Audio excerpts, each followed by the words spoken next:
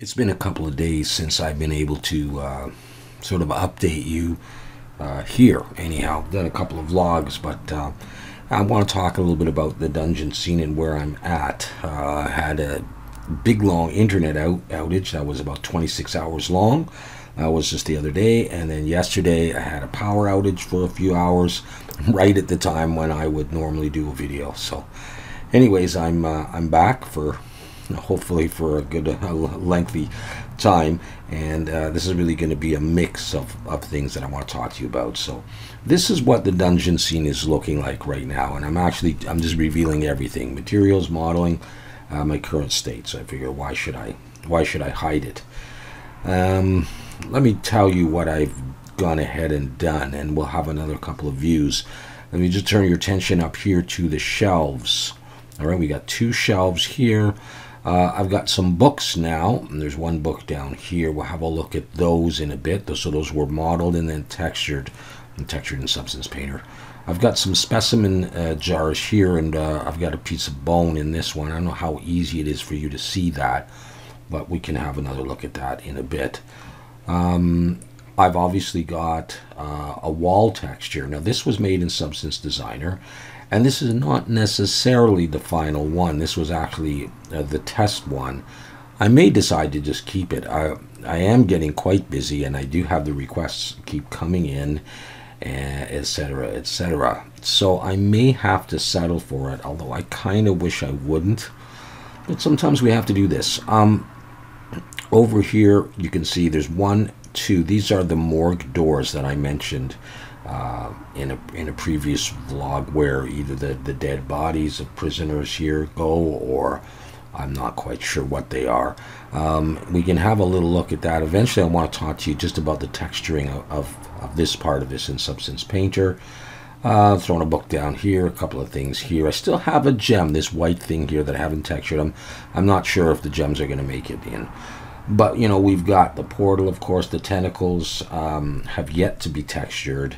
And the floor I did in Substance Designer, and then a little bit in Substance Painter. I'm hoping to talk to you about both the floor and the wall sometime soon. There's a bird cage over here that's broken up I want to talk to you about, and some hooks in the ceiling for something else potentially, or they're just there. I've changed the design a little bit on the torches, and I put candles in there. There's an irradiance illumination there we could talk about sometime. Yeah, so let's close that and hop into the scene, and here it is. And we are starting to get pretty crazy here. Let's have a look. Actually, I haven't looked at the statistics. All right, geez, I'm only at 10% of a million, so that's not too bad. Although my computer is struggling a little bit with this, and having Substance Painter open sometimes in Substance Designer, and this and that. But here you can see what I've got. I've also made this piece here. Here, I think what we'll do is I will try to go into material preview, and this restraining thing here. I've got some bottles. I haven't really grunged them up or anything. Those were just glass in Blender. For some reason I was having some trouble with Substance Painter glass in Blender. I wasn't happy at all. But I've got some books here. I'll show you how to model those really simply. Just easy stuff. And done a little bit of texturing. Just nothing much, because you're not going to be too zoomed in. Even there, though, they look all right, although the paper is not really paper. Yeah, so, and of course I spent a bunch of time on sort of temporary lighting, and some of it, and maybe I'll just keep it. There's the doors, and you can see this is a texture here, so I thought maybe we could talk about that. If I don't get to everything in this video, we'll do some in the next video.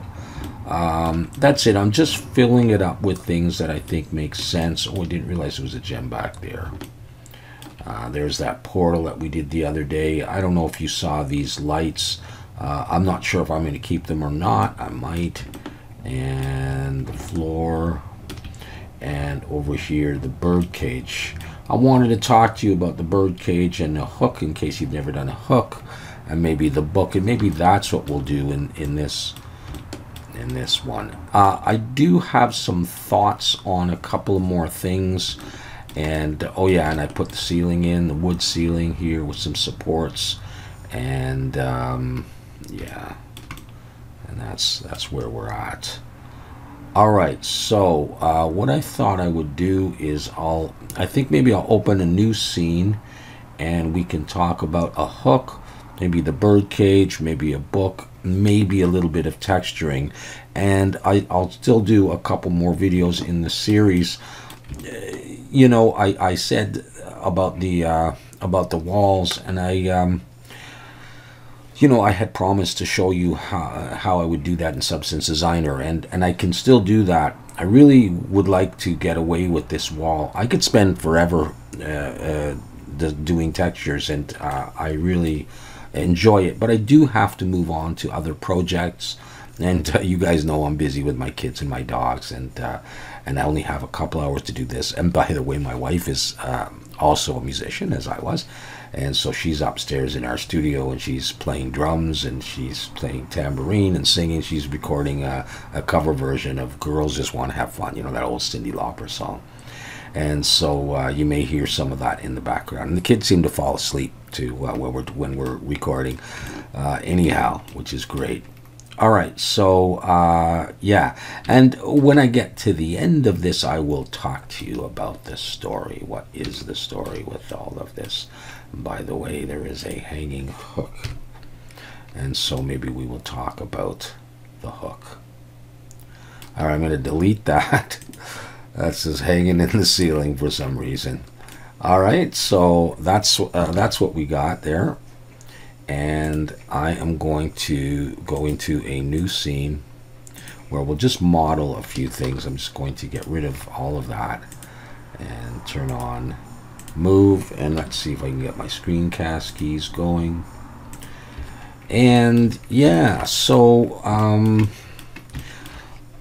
with respect to the bird cage, I did a hook holding it, and I've got a couple hooks in the ceiling, as I said. I'm gonna choose something like 22 vertices, and I'm gonna look from the front. I'm gonna rotate X90, and we'll make a hook here.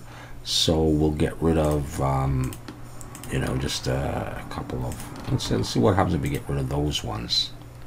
That could probably be okay. All right, so open here, comes around and down to that one. Then we'll press E to extrude, pull that down certain ways. And then let's take that vertex and just not leave it straight. Let's go Shift Control B and pull, split it like that, and put one more in. So seems like a Saturday night.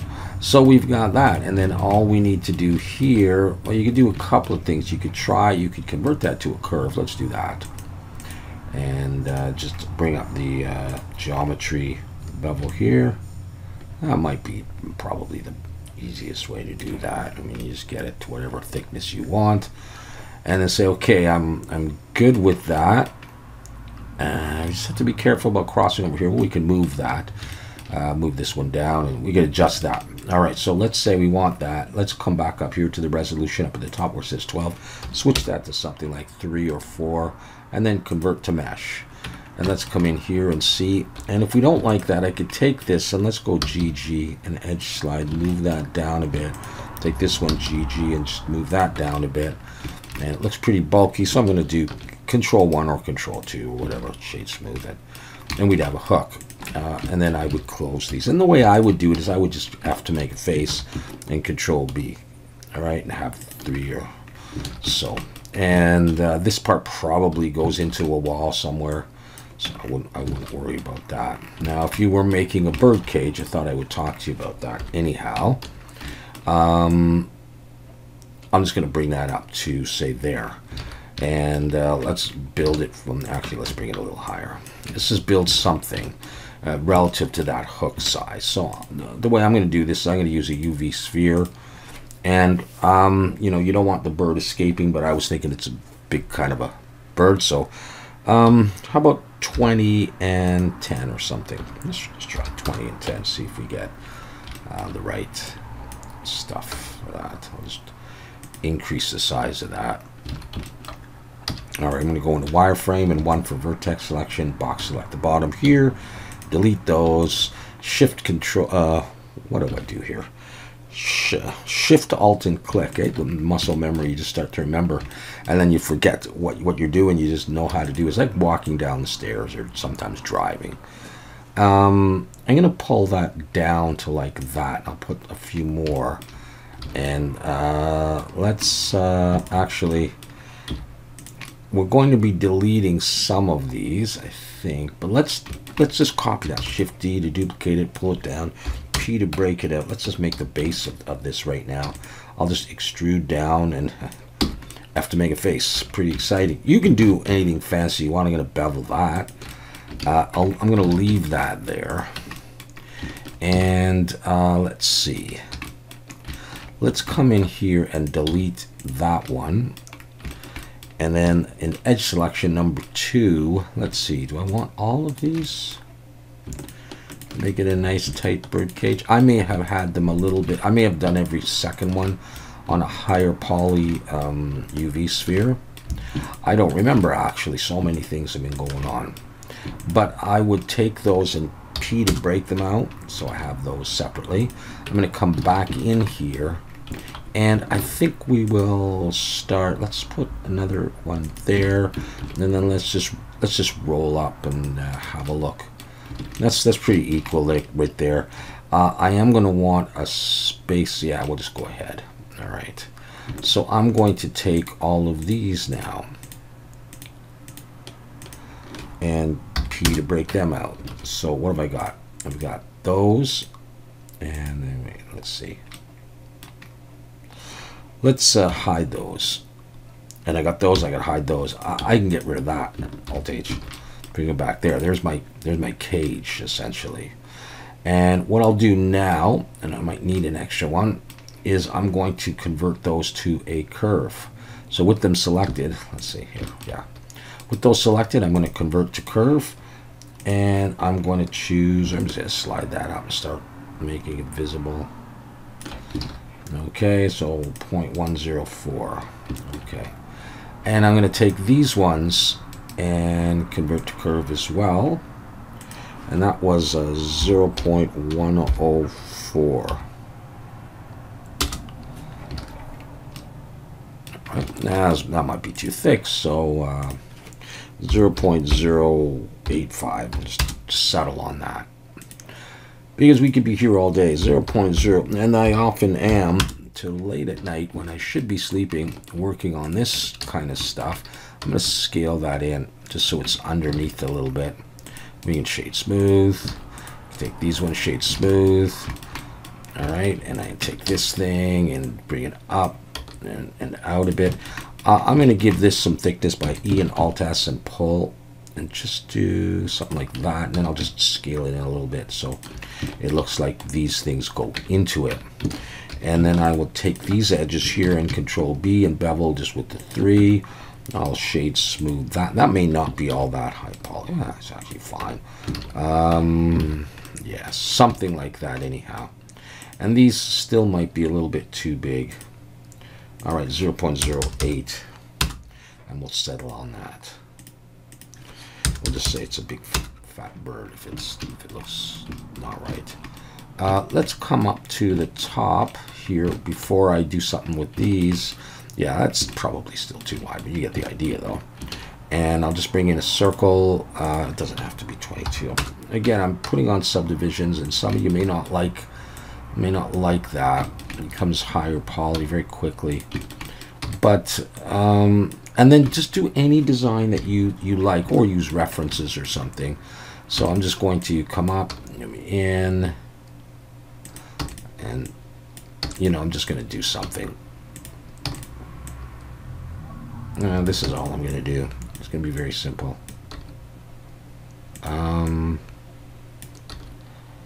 Actually, yeah, like that. Okay, I'm going to have to close that off, and I'll take this. Maybe I'll scale that in. I'm going to extrude that down a bit after make a face, and let's just bevel out right now. And let's just bevel this. I'm going to want to have a bevel in here where it joins, you know, those two things there. And we'll bevel both of these. I'll bevel them more so it's a bit more rounded. And I'll give a little bit of bevel of that. And I'll shade smooth and hit Control 1 and see how it looks. Yeah, it looks all right. Take that down, do something like that. Or you can have them join underneath if you don't like that look. Let's see. Maybe it looks better like that. I think it might. Okay, let's take our hook and bring it down and then scale it. And let's turn on the cavity shader because things will look better. In fact, let's turn on both here and slide these up. I don't always go all the way to the end. I just bring them up. And maybe we'll go for this as well. And by the way, is everybody playing nice? You're not playing nice.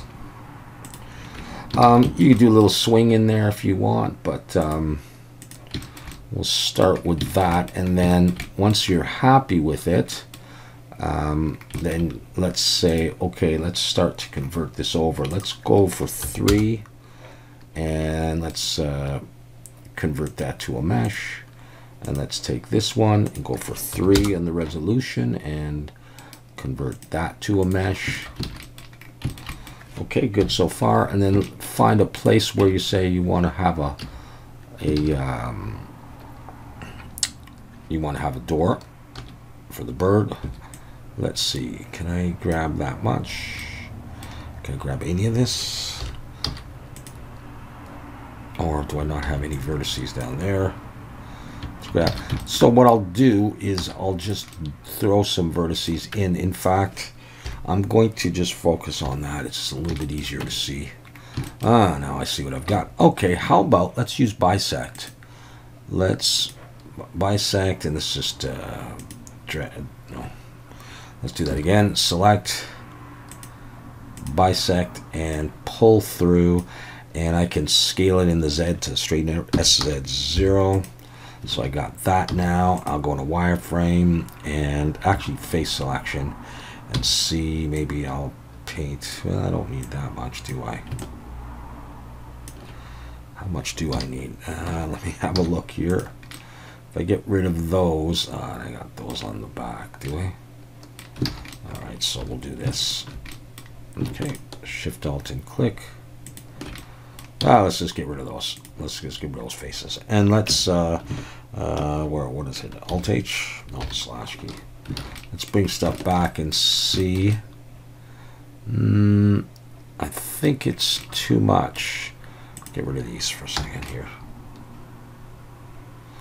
I think it's too much, so yeah, let's do this then. Those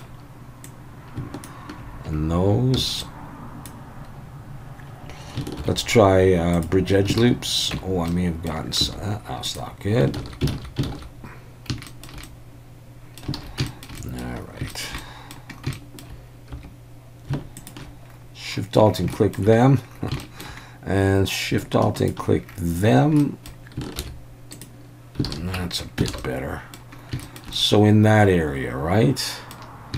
Okay, then let's get a door in there, and then we'll cut the other areas.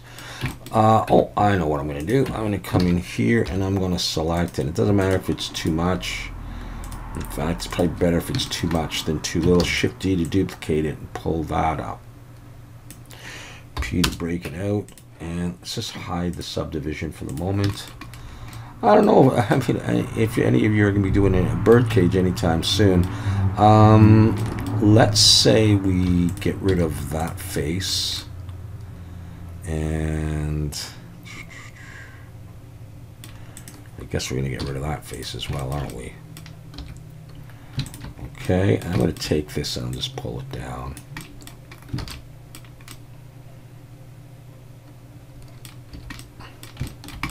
That's probably okay. I think that's what I want.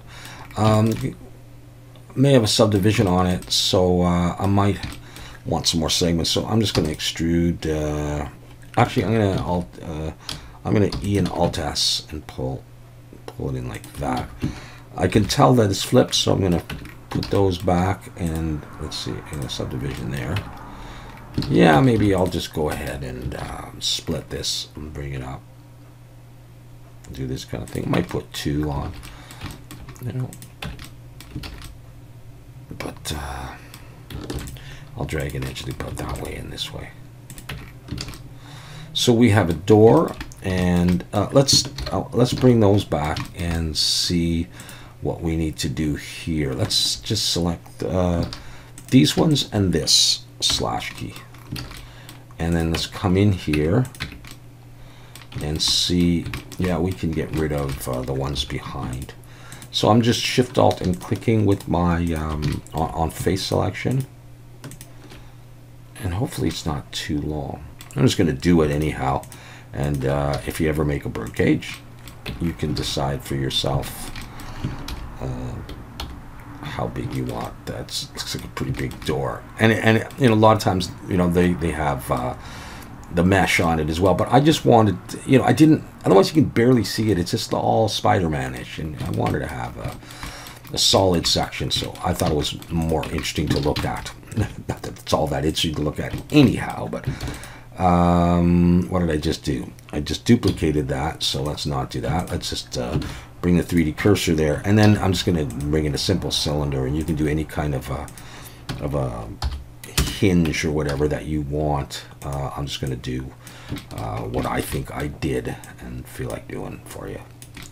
So something like this, and then I'll scale in Z, and you can have 1 or 2, and scale Shift Z maybe. And you can work on this door. You can make it better than that. I'm just doing this quick to get things started. And really, if you're at a distance, it's not going to make much difference. I'm starting to understand the idea of working smarter. I don't always do that, but I'm starting to understand why, you know, now that I've got my kids and I've had them for a number of years, and as they get older, I don't have as much time. Because really, they're energetic, and I'm in my 60s, and it gets hectic. I don't know how many I had in there, but shade smooth. Okay, I'll throw one else up here. That's actually probably not the best hinge, but you could do something like that. And I'll just duplicate it down, and so there's just a couple there. So, you know, if you just look at it quickly, it kind of looks like a bird cage, kind of. Yeah, okay, maybe I do need to at least do this. I think that door's a little bit thick. So, anyways, that's the general idea. And what do we got? I did what I needed to do. And really, it's not as smooth as I would like it to be. So I would have a tendency to throw those on and just blow a bunch of polys. But you know, you have yourself a bird cage. And what I then did in this image here is I went in there and I broke it and swung the door open, and as if everything is in jail here, or the old canary in a mine shaft, whatever. And I just thought it would look a little bit apocalyptic and stuff. Now, by the way, you're going to notice, I guess I just saw that the sand is missing here. As opposed to what I had in the other one, because I'm still debating. You can put a little handle on there, but anyways, there is a bird house cage, not house. Although I guess some birds live there. It's pretty sad, really. And you could decide if that's too much wire, not enough wire, and too thick as well. But anyways, that's that. So okay, you go over there. Not there. You go over there. Shift C. Back to the middle. Okay, a quick book. I've done books before, and there's different ways of doing it when we're looking at the top. Whatever, doesn't really matter. Okay, I'm going to bring in a plane, and I don't make this too big. See if I look at the front. We'll look there. Okay, let's extrude it up and give sort of the thickness of a book, and then just get the dimensions of it. In fact, let's rotate X 90 so we're actually looking at a book, and it looks like that. All right, so there is our book. How do I want to do this? I may just take these and round them a little bit like this and add a few more segments, and it already looks like a book in my opinion. And then what I'm going to do is I'm going to select these faces, and I'm going to press I to inset and pull it in a little bit so we can start to see the cover.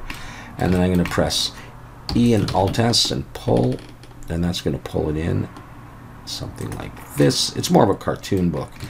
And at this point right now, I will probably add a material, and I would call it paper. And don't forget to assign. I do that all the time. Control I to invert the selection, plus to create a new one, new, and I'll call it cover, and assign and deselect. So we have at least added our materials. And now I'm going to bevel this. I'm going to Shift Alt and click there, and that should have got everything. Sometimes it's hard to see with that matcap.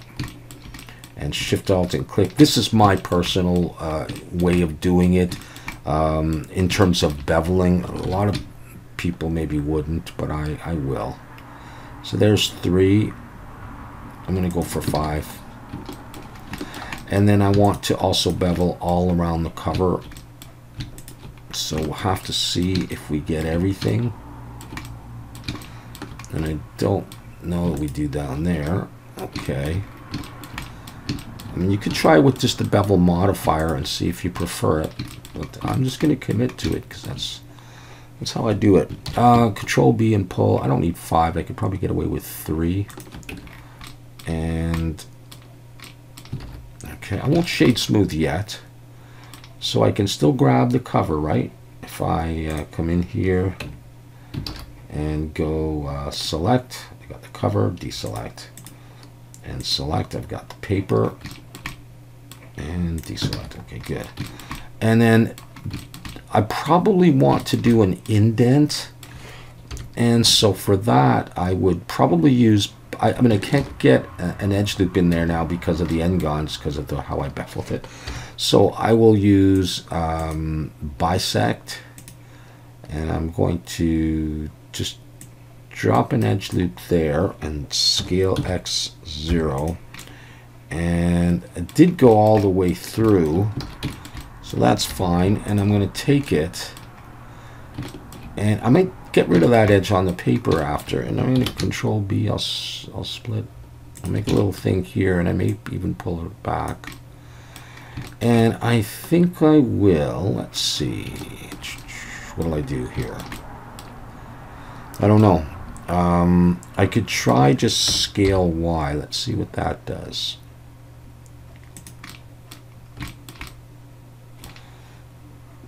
You know what, before I do that, I really need supporting edges. So I think what I'll do is I'll scale this in the X.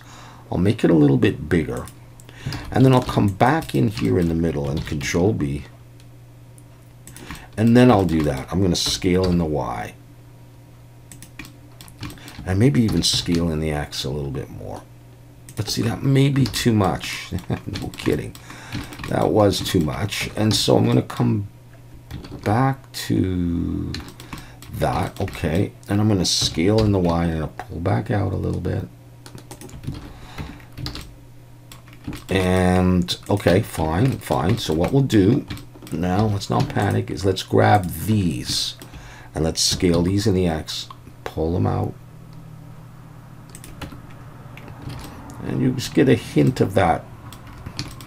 That may not be all that visible, but I'd probably go over that in Substance Painter. In fact, now that I've done that, I almost feel like I should grab it again and scale in the Y. Hold Shift just a little bit more.